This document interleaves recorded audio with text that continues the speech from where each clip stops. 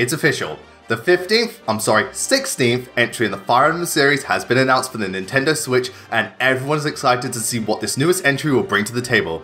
This is a very big deal, since not only is the series going back to consoles after 10 years, yes, it's been that long, but with the success of Awakening and Fates, along with how these games will fare, it's safe to assume that a lot of money and effort is going to be put into this game, and oh man am I eager to see what Fire Emblem Switch will be like. So much so, that I've compiled a list of 10 hopes I have for this game. Now granted, I can't expect this game to deliver on everything, but that won't stop me from getting my hopes up. So join me everyone, as it's time to look to the future and hope for the best, as I count down my top 10 hopes for Fire Emblem Switch. Before we begin, let's clear something up. First of all, this is just my opinion, and these are just personal things I want this game to have. And before you get ahead of yourselves, things like great gameplay, brilliant level design, a really strong cast of characters, an engaging story and so on are basic elements that everyone wants this game to excel in. So rather, I'm looking at the little things that won't necessarily make or break the game, but rather just add that little bit of flavour to the mix. Also, take into consideration that these hopes can range from old mechanics coming back to brand new ideas to add to the series. And with all that cleared up, let us rally our spirits and pray to the gods, because I'm pretty confident Fire Emblem Switch is going to be a great game, and if it just so happens to grant my wishes, well I can safely say, move over Blazing Sword, because there's a new favourite in town.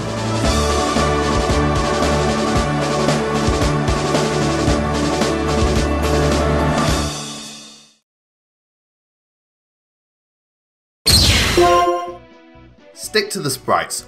Okay, I'm not gonna lie, this one is very far-fetched since it's highly unlikely to happen, but that's not gonna stop me from dreaming. Now while 3D graphics in Fire Emblem have got significantly better with Awakening and Fates, I've always thought the GBA games look the best to this day because the sprite work was incredible, especially the attack animations. This is something I'd love to see the series go back to, since to me, 2D sprites just have this charm to them that even some of the highest quality 3D models can't match. And I know what you're thinking, dude, 3D is all the rage now and the Switch is already more powerful than the Wii U. This could be the first time we see a 3D Fire Emblem game in HD. While yes, that is true, consider this, while 3D graphics are continuously getting better, so are 2D sprites. I mean, my god, the quality of sprite work in modern games is just outstanding. I mean, look at BlazBlue and Guilty Gear games. Those look incredible. And if we could get this level of sprite quality in a Fire Emblem game, oh, it would be a match made in heaven. Not to mention having some really badass and over-the-top attack animations. Again, this is highly unlikely to happen, but I still feel it would look wonderful regardless. Again, a man can dream. To linear or not to linear? Fire Emblem can't seem to decide how level progression should be handled, since in some games it's purely linear like Blazing Sword, Genealogy of the Holy War and the Tellius games, and others like Sacred Stones, Gaiden and Awakening allow you to travel across a world map and grind enemies in a non-linear fashion. While this is never the selling point for the series, I think for the next game and from now on, it would be nice to let us decide on how to proceed with our journey, giving the players the option to either go through the game chapter by chapter, with barrack breaks in between, or to roam around freely and move along at your own pace. With this, we can please pretty much everyone, allowing players to take it slow, experiment with units and supports, or just mess around in a non-linear fashion, and have other players cut straight to the chase, limit their resources and experience for the extra challenge, and hone their skills at managing their units in linear mode. Honestly, I see no downside to this, and have wondered why this series hasn't done it sooner, but it's better late than never, as they say. And if they give us these options, it would allow us to determine how we reach the end of our journey. But just in case the game is purely linear or has a linear mode, I feel we should look to the Tellius series for a mechanic that needs to return. Bring back bonus EXP. One of the best features to come out of the Tellius series by far was bonus EXP.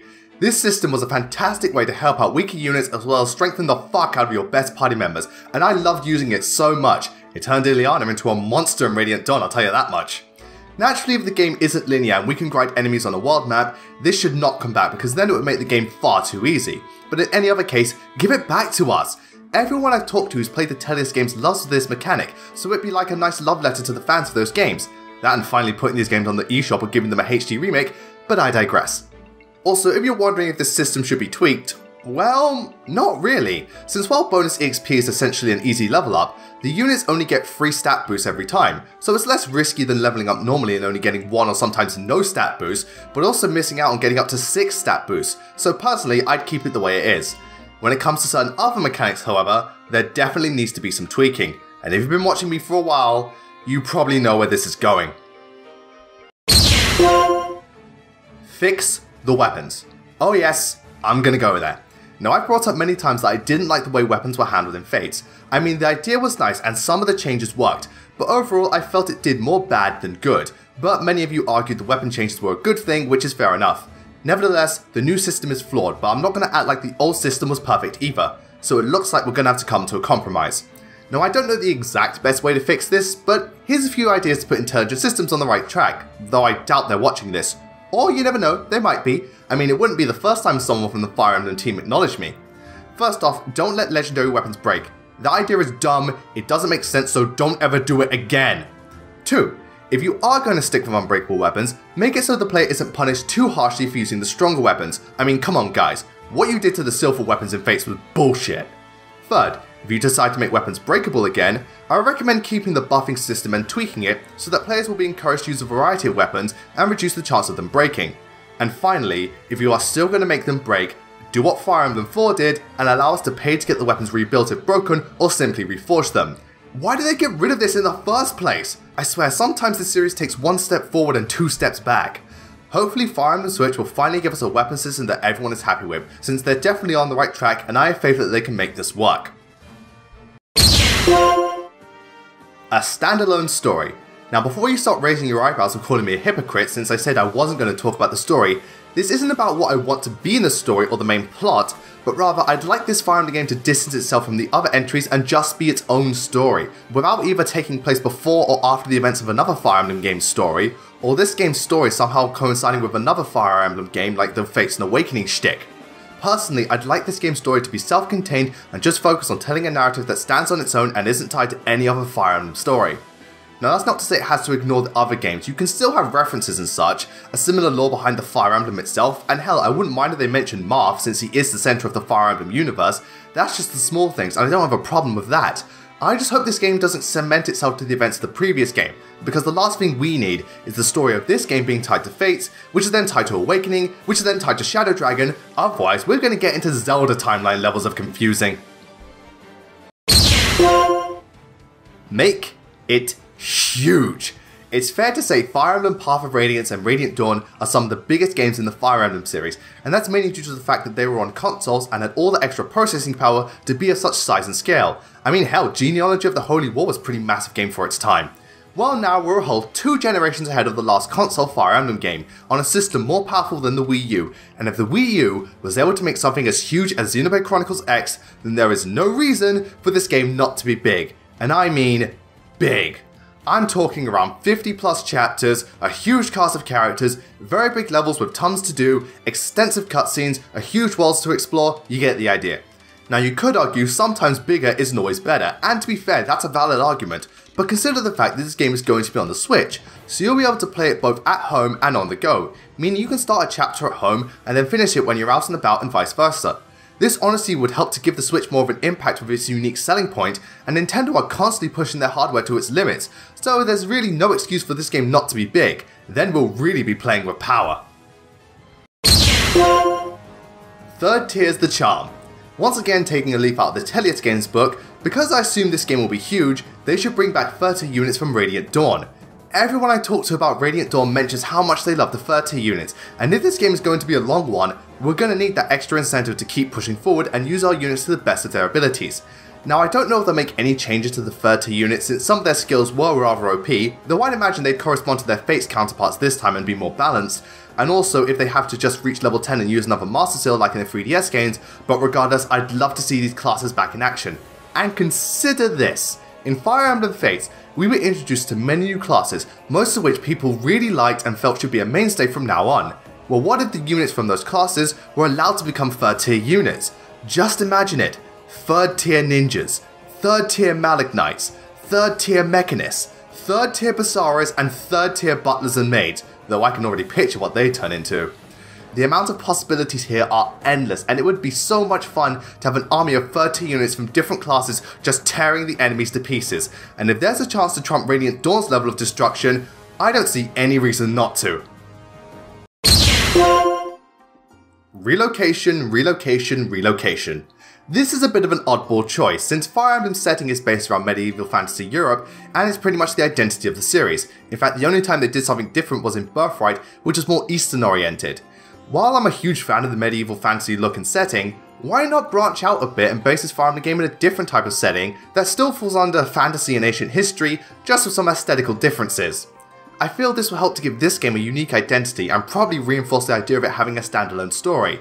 In my eyes, I'd love to see a Fire Emblem game set in somewhere like ancient Greece, with gods, monsters, titans, and a huge scale war spanning the entire continent. Hell, we could get Fire Emblem Spartans! Or why not go for an Arabian Nights setting, with magic, sword fights, travelling the 7 seas, visiting tons of locations, building a very rich world and giving the game a real sense of adventure.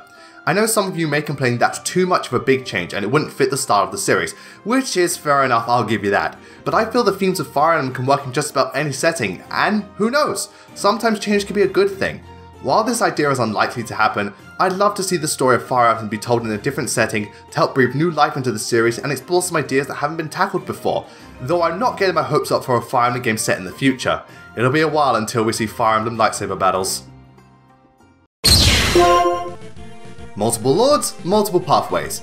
This one is very much down to how the story plays out, but something I've missed from the GBA games was that by having multiple lords in the story, you got to experience their own exclusive chapters and see the story from their perspective. I love this in both Sacred Stones and Blazing Sword, and while in Binding Blade you only had one main lord, there were still different chapters you could unlock if certain conditions were met, which added a lot of replay value to these games. This is something I'd love to see brought back in Fire Emblem Switch, especially if we can assume this is going to be quite the meaty game. By giving us multiple lords and various chapters exclusive to that lord's story, we can cram loads of content into this game, while at the same time making each playthrough a different experience. Not to mention it might make it easier for players to complete one story and then do another later, rather than experience every single chapter in a single file. Again, this one depends on the story in question, but if it were to happen, it would be fantastic. Taking one of the best aspects of the GBA games and updating it for a new audience, Fire Emblem Switch could be the Fire Emblem game that takes the best elements of everything and deliver us the ultimate Fire Emblem experience. But with that said, there is one major concern I dread could happen with Fire Emblem Switch, and the number one hope I have for this game is that this thing in particular doesn't happen. So here it is, my number one hope for Fire Emblem Switch. Don't force this game to be like Awakening again. Now just a minute. Before you get the wrong idea, I'm not saying I don't want Fire Emblem Switch to be like Awakening because Awakening sucks, since that's not the case. The reason I don't want this game to be like Awakening is because I don't want the future of Fire Emblem to be nothing but Awakening clones. Let's slow things down for a bit. It's common knowledge at this point that Fire Emblem Awakening is the most popular game in the series. It saved the series from death and introduced many fans into the Fire Emblem series, and I'm very grateful it did. But when Fire Emblem Fates was released, while that game has many aspects to make it stand out and be its own thing, I noticed just how much of Awakening was forced into this game for the sake of pleasing the fans, most of these aspects not making any sense, like the recycled characters or the child units. I get that Nintendo wants to capitalize on Awakening's success, but the last thing I want is every Fire Emblem game to just do what Awakening did for the sake of making money or being more popular. Now that's not to say you can't follow Awakening's example, since Awakening's support system and the new parent mechanic, though fixed in Fates, were brilliant additions to the series that I hope stay from now on. And hell, if Fire Emblem Switch incorporates things like child units and bringing back old characters into this game in a way that makes sense, then that's fine, have at it. But for the love of God, don't force this stuff into the game just so you can be like Awakening. Don't give us child units just because Awakening did it and make up some more deep realm bollocks. Don't give us an avatar just so we can have quote-unquote waifus. And don't force characters like Lucina or anyone else into the story just because they're popular. I mentioned in my video about Fire Emblem Echoes that if that game didn't do too well, Nintendo would more than likely pander to the Awakening fans and try to force everything Awakening did into the future Fire Emblem games, which is something I pray doesn't happen. One of the things I love about Fire Emblem is that every game, even if it's a sequel or a prequel, has a distinct identity and is very much its own thing. But Fates made me notice a problem that could hurt the series in the long run, and the last thing I want is for Fire Emblem to suffer from Call of Duty and Assassin's Creed syndrome. And I'm not saying this because I hate Awakening, no, I love this game. It may not have been my first Fire Emblem game, but it helped to cement my love for this series. It was the reason I started this channel, and for a while it was my favourite Fire Emblem game. And come on people, you know how much Sumiya means to me. I just don't want this series to copy-paste Awakening to the point in which every Fire Emblem game from here on out will be Awakening 2.0, 3.0, 4.0, HD Legacy Edition and so on. Fire Emblem Awakening may be the most popular Fire Emblem game, it may have saved the series, it may have introduced many more fans, and hell, I think it's one of the best games in the series, but that doesn't mean every game afterwards should just be an Awakening clone, and I certainly hope this doesn't happen to Fire Emblem Switch. This has been Blazing Knight. I wish you all a great night, take care, and I'm incredibly hopeful for Fire Emblem Switch. Going back to consoles and having the power to create something truly epic is something I'm very much looking forward to, and I hope my 10 hopes for this game come true. But what about all of you? Do you agree with my choices? What do you hope will be in Fire Emblem Switch? Let me know in the comments below. Anyway, in the meantime, be sure to check out my last video, Hopes and Predictions for Fire Emblem Warriors featuring max HP. Also, don't forget to check out my video talking about the 5 best and worst changes in Fire Emblem Fates. Anyway, thank you all very much for watching. Don't forget to follow me on Twitter at BLAZINGKNIGHT. Also, don't forget to follow me on Amino to see posts and lists not featured on my channel, or just to have a friendly chat with me. Anyway, that's it from me. I'll see you all next time.